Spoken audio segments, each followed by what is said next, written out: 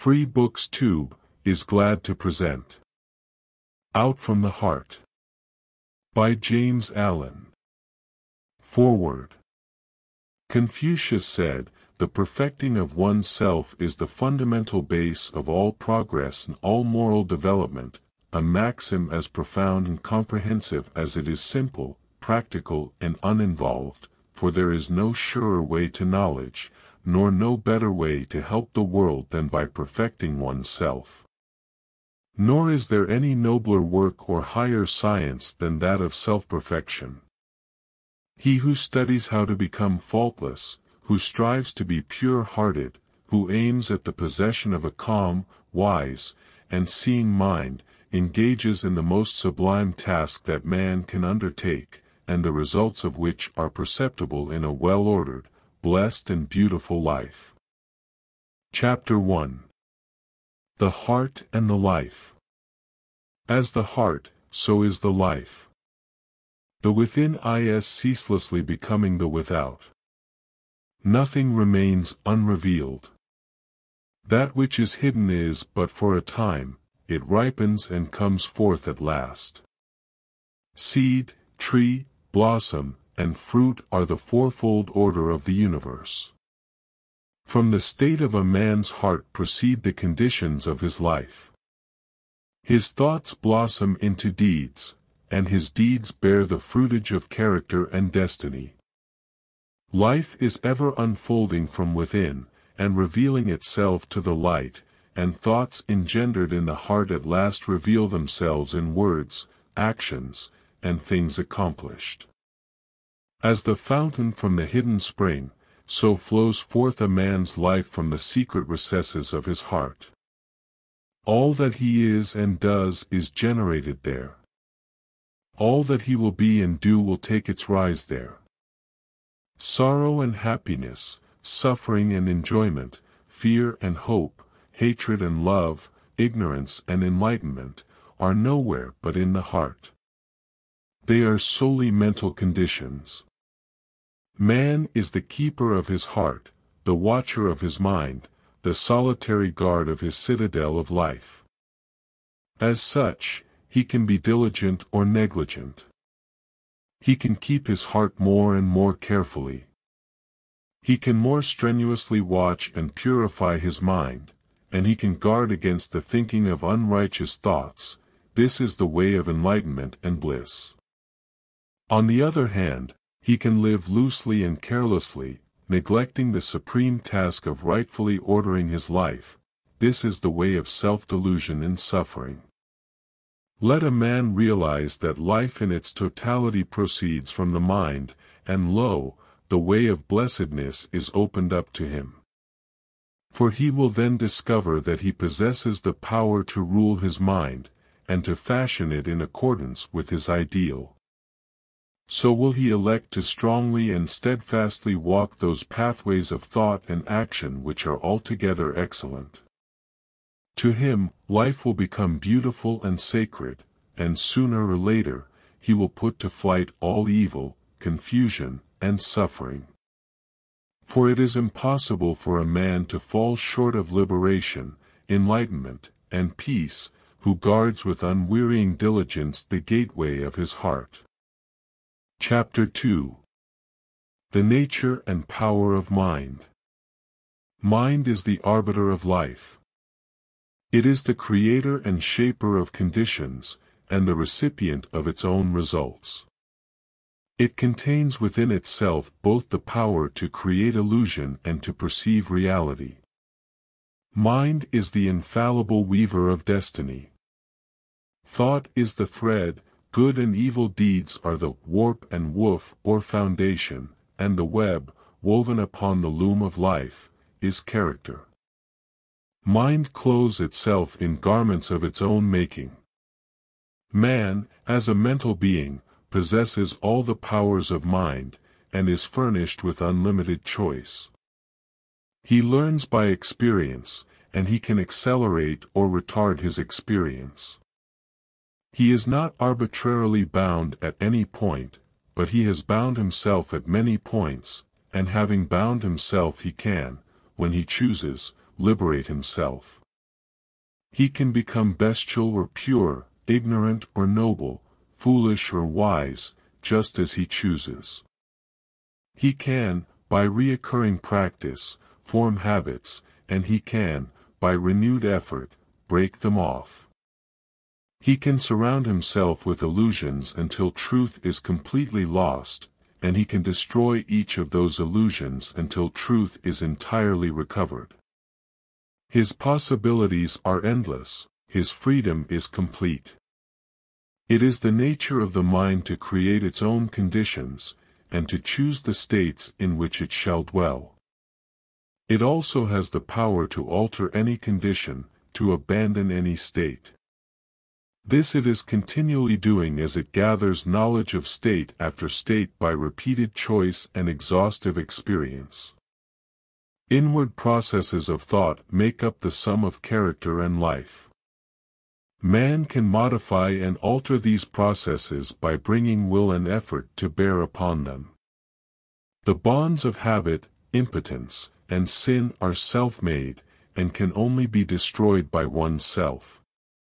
They exist nowhere but in one's mind, and although they are directly related to outward things, they have no real existence in those things. The outer is molded and animated by the inner, and never the inner by the outer. Temptation does not arise in the outer object, but in the lust of the mind for that object. Nor do sorrow and suffering belong by nature to the external things and happenings of life, but in an undisciplined attitude of mind toward those things and happenings. The mind that is disciplined by purity and fortified by wisdom avoids all those lusts and desires which are inseparably bound up with affliction, and so arrives at enlightenment and peace. To condemn others as evil, and to curse at outside conditions as the source of evil, increases and does not lessen the world's suffering and unrest. The outer is but the shadow and effect of the inner, and when the heart is pure all outward things are pure. All growth and life is from within outward, all decay and death is from without inward. This is the universal law. All evolution proceeds from within. All adjustment must take place within. He who ceases to strive against others, and employs his powers in the transformation, regeneration, and development of his own mind, conserves his energies and preserves himself. And as he succeeds in harmonizing his own mind, he leads others by consideration and charity into a like blessed state. The way of enlightenment and peace is not gained by assuming authority and guidance over other minds, but by exercising a lawful authority over one's own mind, and by guiding oneself in pathways of steadfast and lofty virtue. A man's life proceeds from his heart and his mind. He has compounded that mind by his own thoughts and deeds. It is within his power to refashion that mind by his choice of thought. In this manner he can transform his life. Let us see how this is to be done. Chapter 3. Formation of Habit. Every established mental condition is an acquired habit, and it has become such by continuous repetition of thought.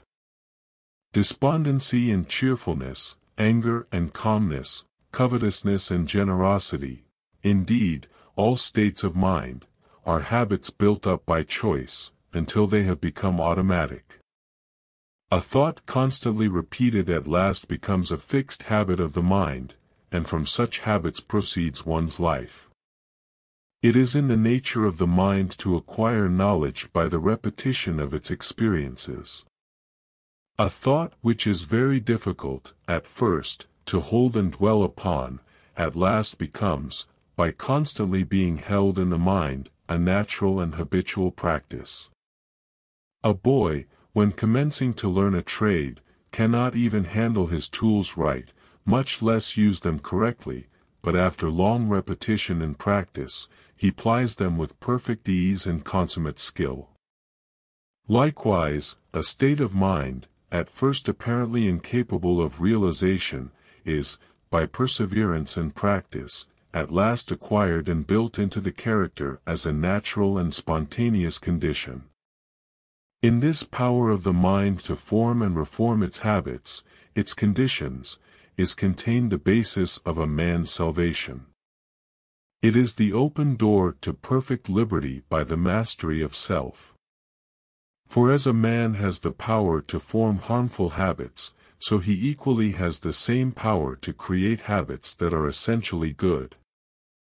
And here we come to a point which needs some clarifying, and which calls for deep and earnest thought on the part of my reader. It is commonly said to be easier to do wrong than right, to sin than to be holy. Such a condition has come to be regarded, almost universally, as a self-evident truth. No less a teacher than the Buddha has said, "Bad deeds, and deeds hurtful to ourselves, are easy to do, what is beneficial and good, that is very difficult to do." And with regards to humanity generally, this is true, but it is only true as a passing experience, a fleeting factor in human evolution. It is not a fixed condition of things. It is not the nature of an eternal truth. It is easier for men to do wrong than right, because of the prevalence of ignorance, because the true nature of things, and the essence and meaning of life, are not understood. When a child is learning to write, it is extremely easy to hold the pen wrongly, and to form his letters incorrectly, but it is painfully difficult to hold the pen and to write properly. This is because of the child's ignorance of the art of writing, which can only be dispelled by persistent effort and practice, until, at last, it becomes natural and easy to hold the pen correctly, and difficult, as well as altogether unnecessary, to do the wrong thing. It is the same in the vital things of mind and life.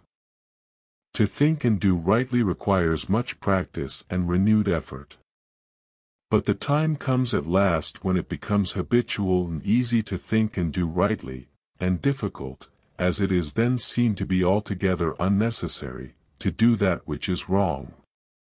Just as an artisan becomes, by practice, accomplished in his craft, so you can become, by practice, accomplished in goodness.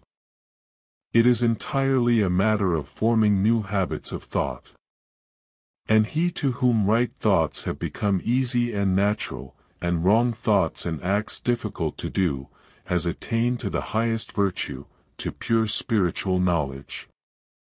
It is easy and natural for men to sin because they have formed by incessant repetition, harmful and unenlightened habits of thought.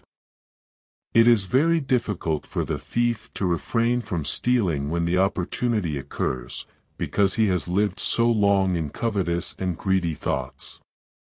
But such difficulty does not exist for the honest man who has lived so long with upright and honest thoughts. He has thereby become so enlightened as to the wrong, folly, and fruitlessness of theft, that even the remotest idea of stealing does not enter his mind. The sin of theft is a very extreme one, and I have introduced it in order to more clearly illustrate the force and formation of habit. But all sins and virtues are formed in the same way. Anger and impatience are natural and easy to thousands of people, because they are constantly repeating angry and impatient thoughts and acts. And with each repetition the habit is more firmly established and more deeply rooted. Calmness and patience can become habitual in the same way, by first grasping through effort, a calm and patient thought, and then continuously thinking it, and living in it, until use becomes second nature, and anger and impatience pass away forever. It is in this manner that every wrong thought may be expelled from the mind, that every untrue act may be destroyed, that every sin may be overcome. Chapter 4. Doing and Knowing. Let a man realize that his life, in its totality, proceeds from his mind. Let him realize that the mind is a combination of habits which he can, by patient effort, modify to any extent, and over which he can thus gain complete ascendancy, mastery, and control. At once, he will have obtained possession of the key which shall open the door to his complete emancipation. But freedom from the ills of life, which are the ills of one's mind, is a matter of steady growth from within, and not a sudden acquisition from without. Hourly and daily must the mind be trained to think stainless thoughts, and adapt right and dispassionate attitudes under those circumstances in which it is prone to fall into wrong and passion. Like the patient sculptor upon his marble, the aspirant to the right life must gradually work upon the crude material of his mind until he has wrought out of it the ideal of his holiest dreams.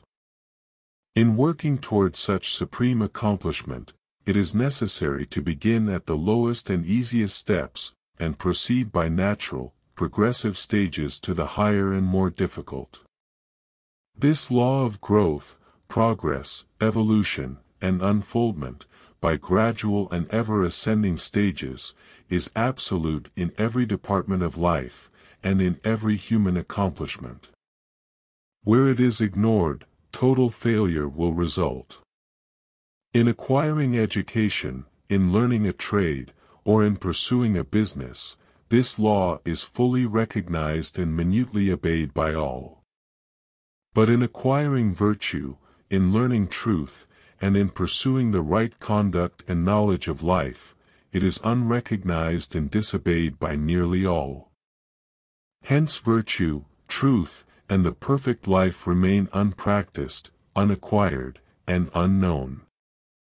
It is a common error to suppose that the higher life is a matter of reading, and the adoption of theological or metaphysical hypotheses, and that spiritual principles can be understood by this method. The higher life is higher living in thought, word, and deed, and the knowledge of those spiritual principles which are immanent in man and in the universe can only be acquired after long discipline in the pursuit and practice of virtue. The lesser must be thoroughly grasped and understood before the greater can be known. Practice always precedes real knowledge. The schoolmaster never attempts to teach his pupils the abstract principles of mathematics at the start. He knows that such a method of teaching would be in vain, and learning impossible. He first places before them a simple sum, and, having explained it, leaves them to do it. When, after repeated failures and ever-renewed effort, they have succeeded in doing it correctly, a more difficult task is set before them, and then another and another. It is not until the pupils have, through many years of diligent application, mastered all the lessons in arithmetic, that he attempts to unfold to them the underlying mathematical principles. In learning a trade, say that of a mechanic, a boy is not at first taught the principles of mechanics, but a simple tool is put in his hand and he is told how rightly to use it. He is then left to do it by effort and practice. As he succeeds in plying his tools correctly, more and more difficult tasks are set before him, until after several years of successful practice, he is prepared to study and grasp the principles of mechanics. In a properly governed household, the child is first taught to be obedient, and to conduct himself properly under all circumstances. The child is not even told why he must do this, but is commanded to do it. Only after he has far succeeded in doing what is right and proper, is he told why he should do it. No father would attempt to teach his child the principles of ethics before exacting from him the practice of family duty and social virtue. Thus practice ever precedes knowledge even in the ordinary things of the world, and in spiritual things, in the living of the higher life, this law is rigid in its demands. Virtue can only be known by doing, and the knowledge of truth can only be arrived at by perfecting oneself in the practice of virtue. To be complete in the practice and acquisition of virtue is to be complete in the knowledge of truth. Truth can only be arrived at by daily and hourly doing the lessons of virtue, beginning with the simplest, and passing on to the more difficult. A child patiently and obediently learns his lessons at school by constantly practicing, ever exerting himself until all failures and difficulties are surmounted. Likewise does the child of truth, undaunted by failure, and made stronger by difficulties, apply himself to right doing in thought and action. As he succeeds in acquiring virtue, his mind unfolds itself in the knowledge of truth, and it is a knowledge in which he can securely rest. Chapter 5. First Steps in the Higher Life. Seeing that the path of virtue is the path of knowledge, and that before the all-embracing principles of truth can be comprehended, perfection in the more lowly steps must be acquired, how, then, shall a disciple of truth begin? How shall one who aspires to the righting of his mind and the purification of his heart, that heart which is the fountain and repository of all the issues of life, learn the lessons of virtue? How does he thus build himself up in the strength of knowledge, destroying ignorance and the ills of life? What are the first lessons, the first steps? How are they learned? How are they practiced? How are they mastered and understood? The first lessons consist in overcoming those wrong mental conditions which are most easily eradicated, and which are the common barriers to spiritual progress, as well as in practicing the simple domestic and social virtues. The reader will be better aided if I group and classify the first 10 steps in 3 lessons as follows: vices of the body to be overcome and eradicated. First lesson, discipline of the body. First step, idleness, laziness or indolence. Second step, self-indulgence or gluttony. Second lesson, discipline of speech. Third step, slander. Fourth step, gossip and idle conversation. Fifth step, abusive and unkind speech. Sixth step, frivolity or irreverent speech. Seventh step, critical, captious or fault-finding speech. Third lesson, discipline of tendencies. Eighth step, unselfish performance of duty. Ninth step, unswerving rectitude or moral integrity. 10th step, unlimited forgiveness. The 2 vices of the body, and the 5 of the tongue, are so called because they are manifested in the body and tongue. Also, by so definitely classifying them, the mind of the reader will be better helped. But it must be clearly understood that these vices arise primarily in the mind, and are wrong conditions of the heart worked out in the body and the tongue. The existence of such chaotic conditions is an indication that the mind is altogether unenlightened as to the real meaning and purpose of life, and their eradication is the beginning of a virtuous, steadfast, and enlightened life. But how shall these vices be overcome and eradicated?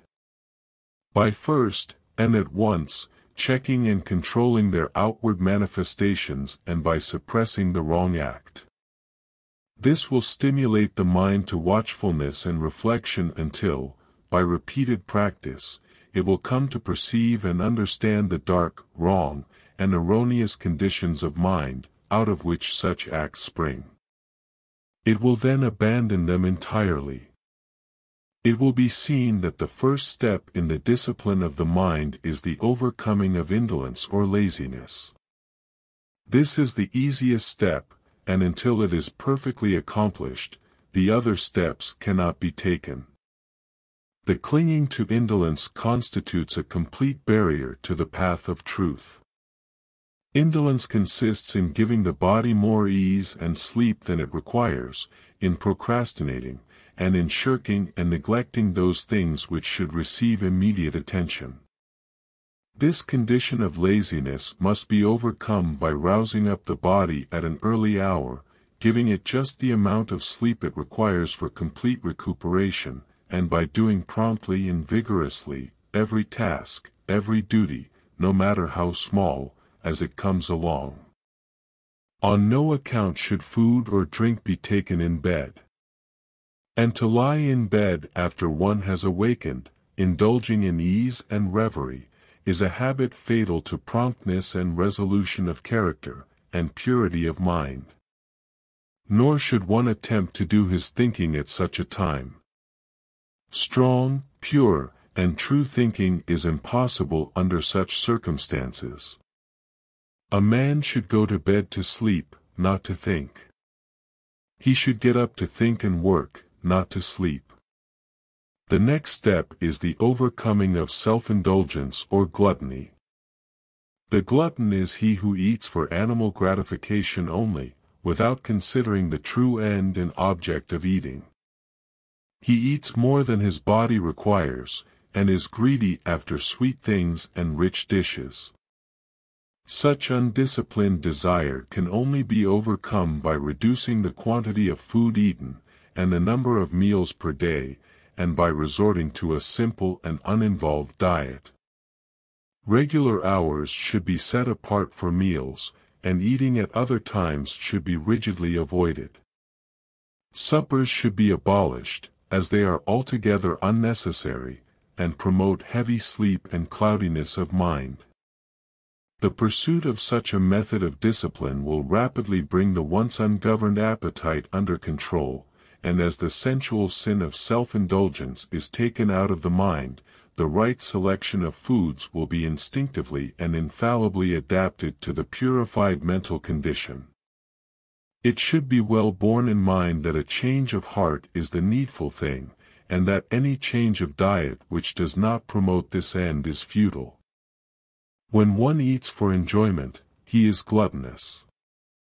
The heart must be purified of sensual craving and gustatory lust.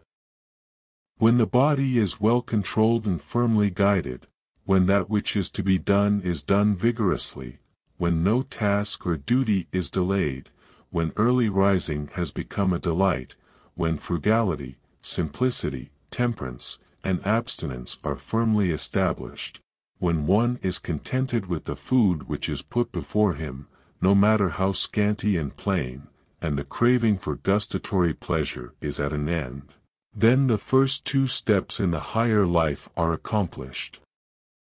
Then is the first great lesson in truth learned. Thus is established in the heart the foundation of a poised, self-governed, virtuous life. The next lesson is the lesson of virtuous speech, in which there are 5 orderly steps. The first of these is overcoming the habit of slanderous speech. Slander consists of inventing or repeating unkind and evil reports about others, in exposing and magnifying the faults of others, or of absent friends, and in introducing unworthy insinuations.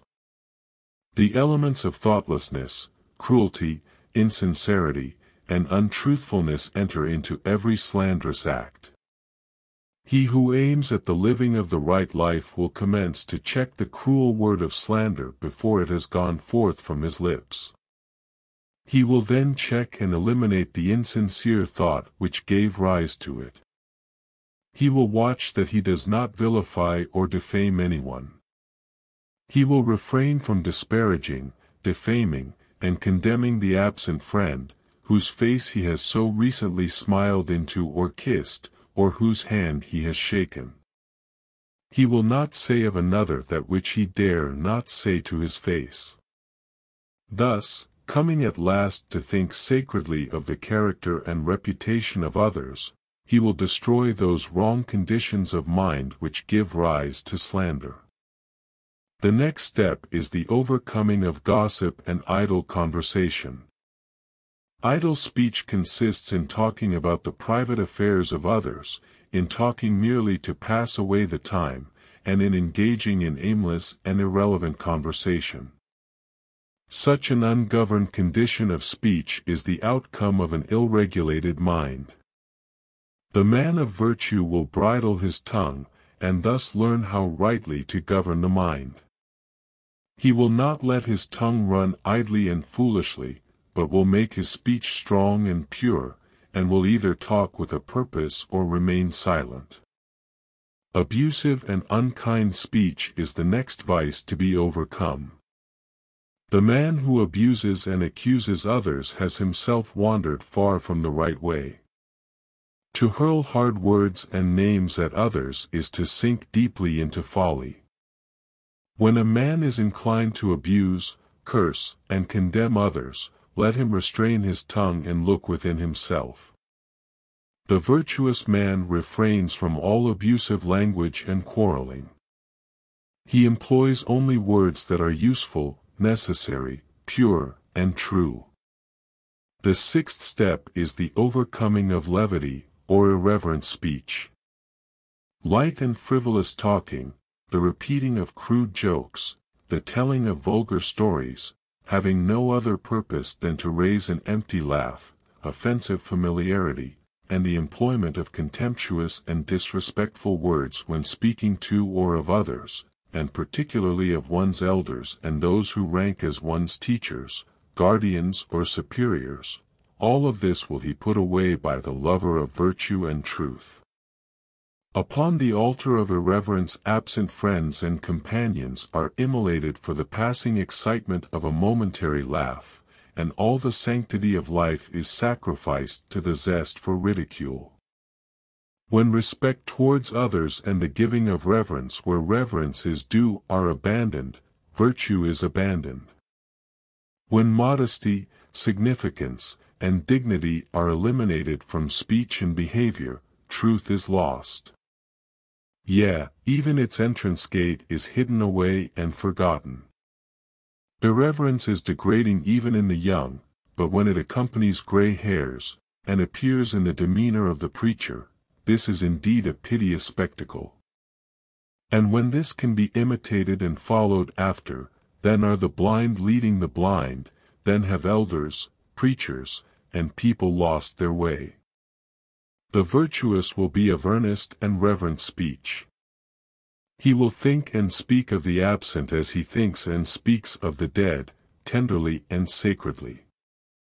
He will put away thoughtlessness, and watch that he does not sacrifice his dignity to gratify a passing impulse to frivolity and superficiality.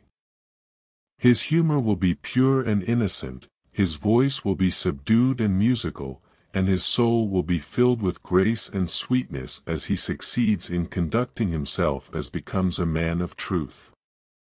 The last step in the second lesson is the overcoming of criticism, or fault-finding speech. This vice of the tongue consists in magnifying and harping on small or apparent faults, in foolish quibbling and hair-splitting, and in pursuing vain arguments based upon groundless suppositions, beliefs, and opinions. Life is short and real, and sin, sorrow and pain are not remedied by carping and contention. The man who is ever on the watch to catch at the words of others in order to contradict and dispute them, has yet to reach the higher way of holiness, the truer life of self-surrender. The man who is ever on the alert to check his own words in order to soften and purify them will find the higher way and the truer life. He will conserve his energies, maintain his composure of mind, and preserve within himself the spirit of truth. When the tongue is well controlled and wisely subdued, when selfish impulses and unworthy thoughts no longer rush to the tongue demanding utterance, when the speech has become harmless, pure, gentle, gracious, and purposeful, and no word is uttered but in sincerity and honesty, then are the 5 steps to virtuous speech accomplished. Then is the second great lesson in truth learned and mastered. And now some will ask, but why all this discipline of the body and restraint of the tongue? Surely the higher life can be realized and known without such strenuous labor, such incessant effort and watchfulness. No, it cannot. In the spiritual as the material, nothing is done without labor, and the higher cannot be known until the lower is fulfilled. Can a man make a table before he has learned how to handle a tool and drive a nail? And can a man fashion his mind in accordance with truth before he has overcome the slavery of his body? As the intricate subtleties of language cannot be understood and wielded before the alphabet and the simplest words are mastered, neither can the deep subtleties of the mind be understood and purified before the ABC of right conduct is perfectly acquired. As for the labor involved, does not the youth joyfully and patiently submit himself to a 7 years' apprenticeship in order to master a craft?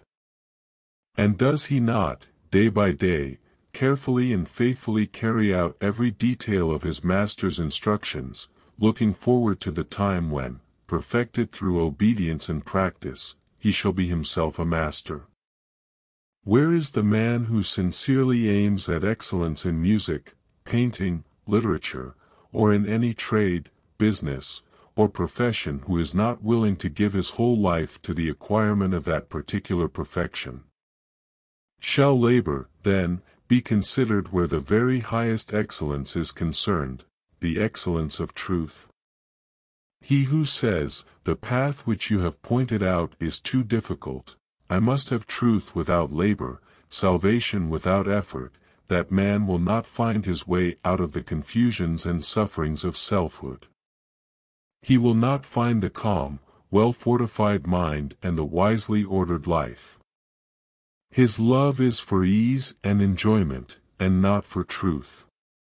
He who, deep in his heart, adores truth, and aspires to know it, will consider no labor too great to be undertaken, but will adopt it joyfully and pursue it patiently. By perseverance in practice he will come to the knowledge of truth. The necessity for this preliminary discipline of the body and tongue will be more clearly perceived when it is fully understood that all these wrong outward conditions are merely the expressions of wrong conditions of the heart.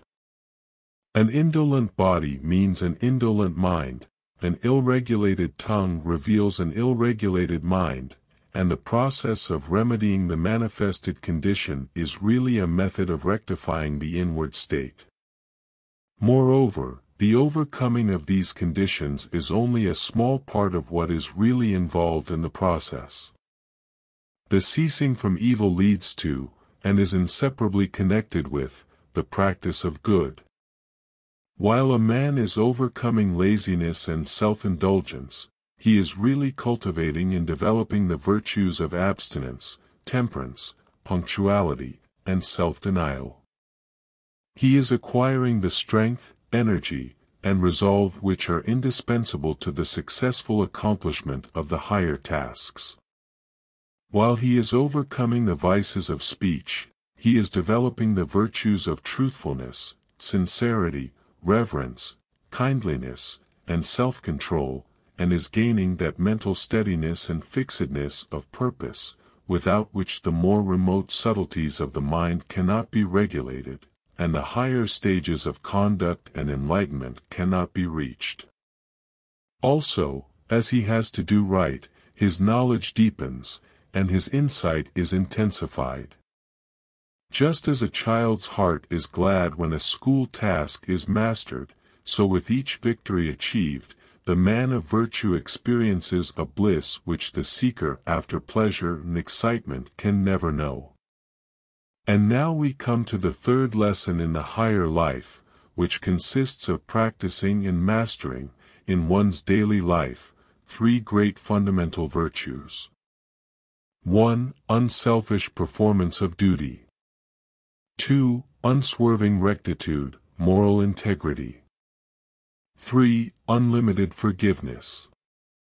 Having prepared the mind by overcoming the more surface and chaotic conditions mentioned in the first two lessons, the striver after virtue and truth is now ready to enter upon greater and more difficult tasks, and to control and purify the deeper motives of the heart. Without the right performance of duty, the higher virtues cannot be known, and truth cannot be apprehended. Duty is generally regarded as an irksome labor, a compulsory something which must be toiled through, or be in some way avoided. This way of regarding duty proceeds from a selfish condition of mind, and a wrong understanding of life. All duty should be regarded as sacred, and its faithful and unselfish performance one of the leading rules of conduct. All personal and selfish considerations should be extracted and cast away from the doing of one's duty, and when this is done, duty ceases to be irksome, and becomes joyful. Duty is only irksome to him who craves some selfish enjoyment or benefit for himself. Let the man who is chafing under the irksomeness of his duty look to himself, and he will find that his wearisomeness proceeds, not from the duty itself, but from his selfish desire to escape it. He who neglects duty, be it great or small, or of a public or private nature, neglects virtue. He who in his heart rebels against duty, rebels against virtue. When duty becomes a thing of love, and when every particular duty is done accurately, faithfully, and dispassionately, there is much subtle selfishness removed from the heart, and a great step is taken towards the heights of truth. The virtuous man concentrates his mind on the perfect doing of his own duty, and does not interfere with the duty of another. The ninth step is the practice of unswerving rectitude or moral integrity. This virtue must be firmly established in the mind, and so enter into every detail of a man's life. All dishonesty, deception, trickery, and misrepresentation must be forever put away, and the heart purged of every vestige of insincerity and deception. The least digression from the path of rectitude or righteousness is a deviation from virtue. There must be no extravagance and exaggeration of speech, but the simple truth should be stated.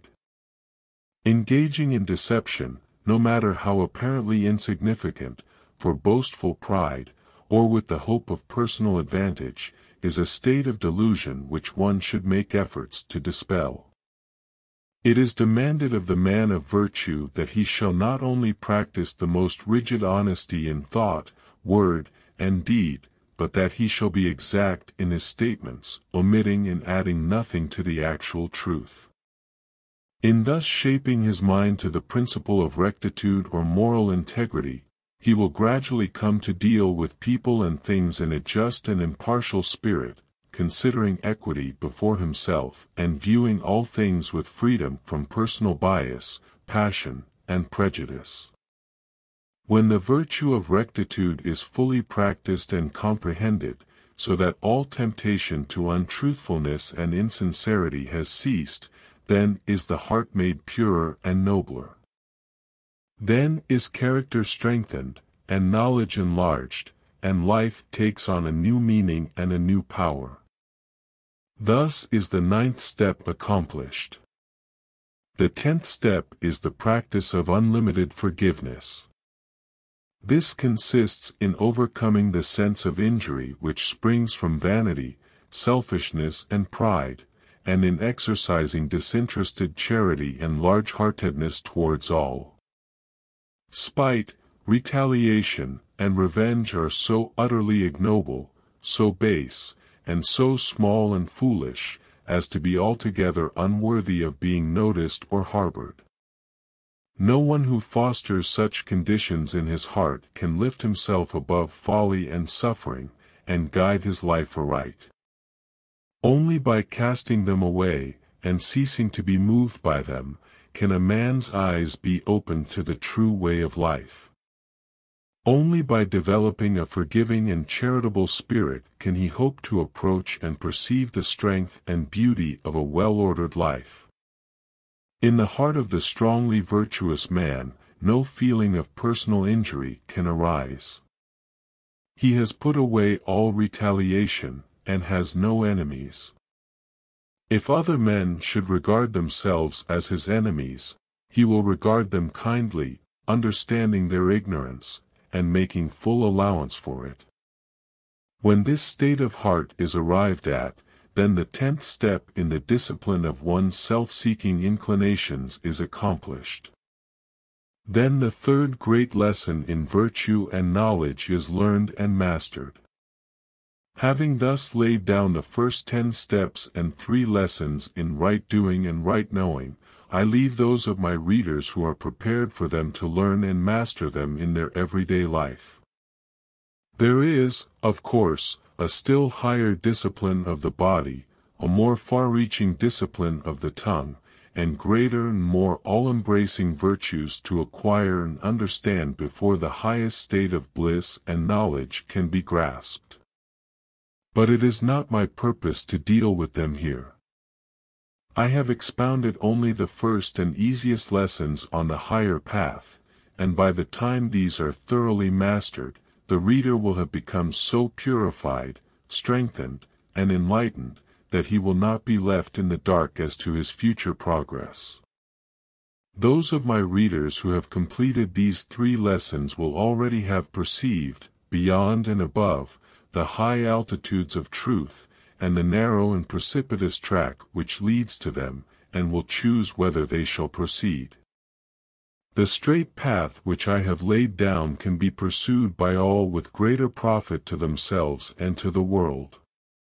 And even those who do not aspire to the attainment of truth, will develop greater intellectual and moral strength, finer judgment, and deeper peace of mind by perfecting themselves in this path. Nor will their material prosperity suffer by this change of heart, nay, it will be rendered truer, purer, and more enduring. For if there is one who is capable of succeeding and fitted to achieve, it is the man who has abandoned the petty weaknesses and everyday vices of his kind, who is strong enough to rule his body and mind, and who pursues with fixed resolve the path of unswerving integrity and sterling virtue. Chapter 6.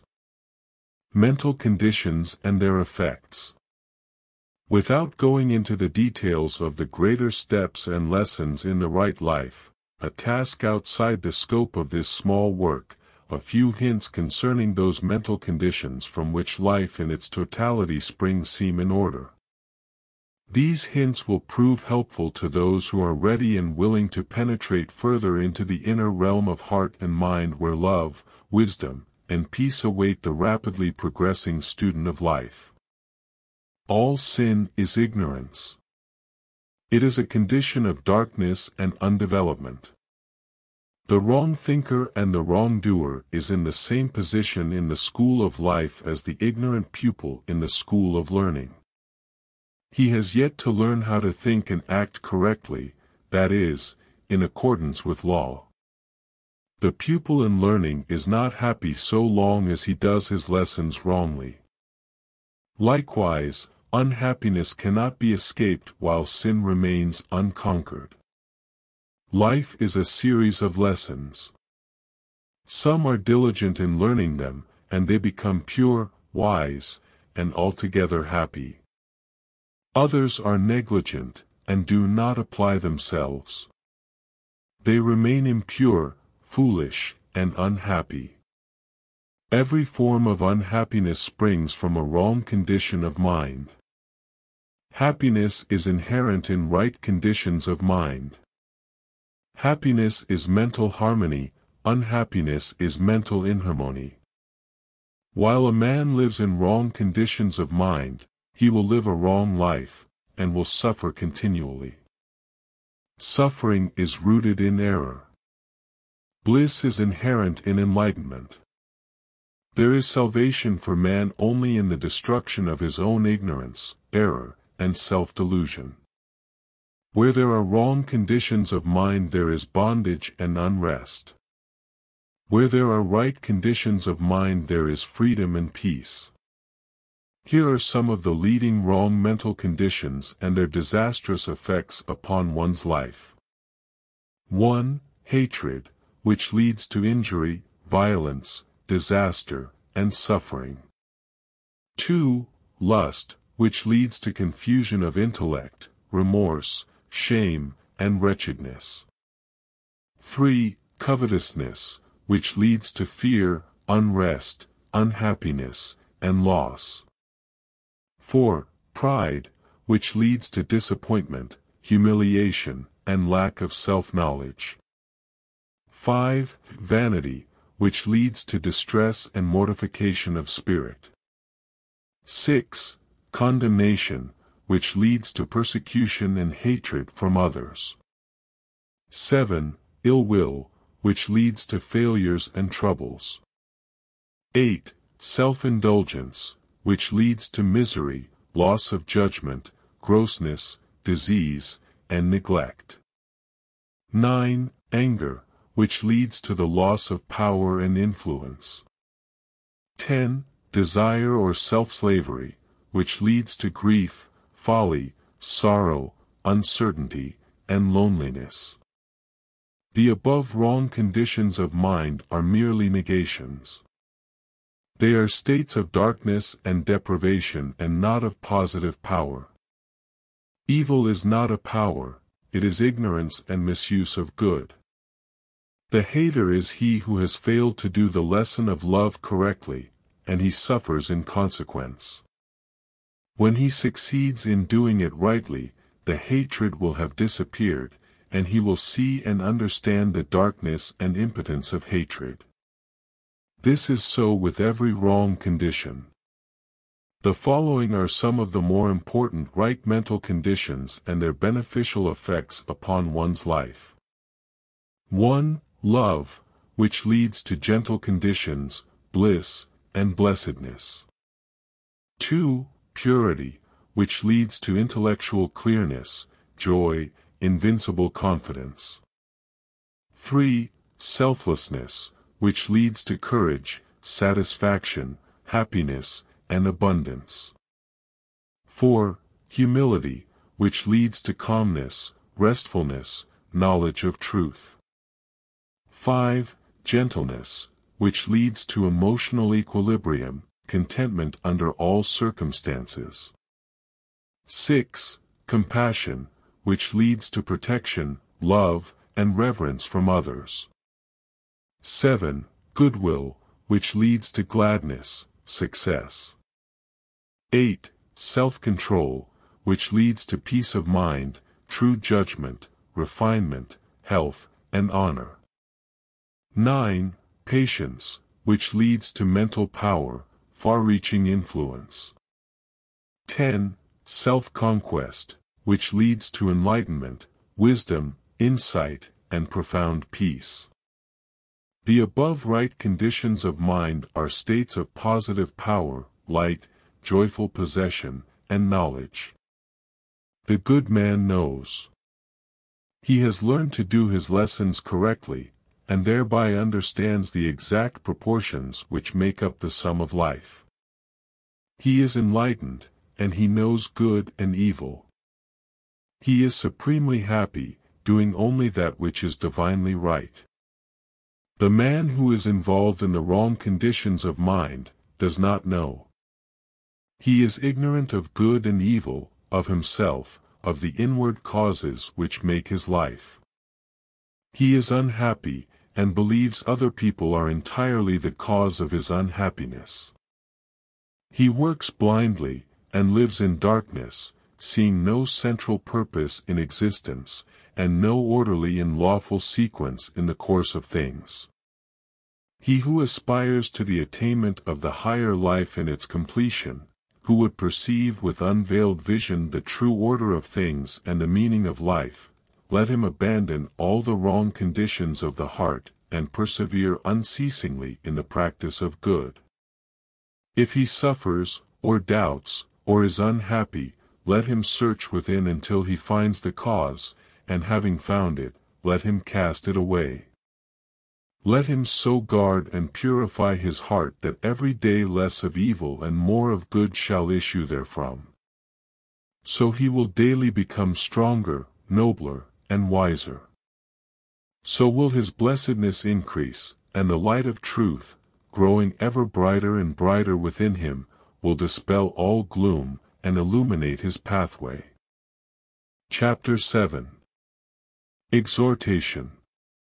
Disciples of truth, lovers of virtue, seekers of wisdom, you, also, who are sorrow-stricken, knowing the emptiness of the self-life, and who aspire to the life that is supremely beautiful, and serenely joyful, take now yourselves in hand, enter the door of discipline, and know the better life. Put away self-delusion.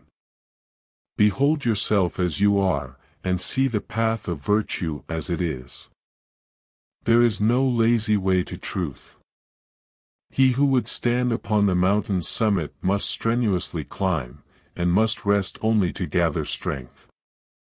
But if the climbing is less glorious than the cloudless summit, it is still glorious. Discipline in itself is beautiful, and the end result of discipline is sweet. Rise early and meditate. Begin each day with a conquered body, and a mind fortified against error and weakness. Temptation will never be overcome by unprepared fighting. The mind must be armed and arrayed in the silent hour. It must be trained to perceive, to know, to understand. Sin and temptation disappear when right understanding is developed. Right understanding is reached through unabated discipline. Truth cannot be reached but through discipline. Patience will increase by effort and practice, and patience will make discipline beautiful. Discipline is irksome to the impatient man and the lover of self, so he avoids it, and continues to live loosely and confusedly. Discipline is not irksome to the lover of truth, and he will find the infinite patience which can wait, work, and overcome.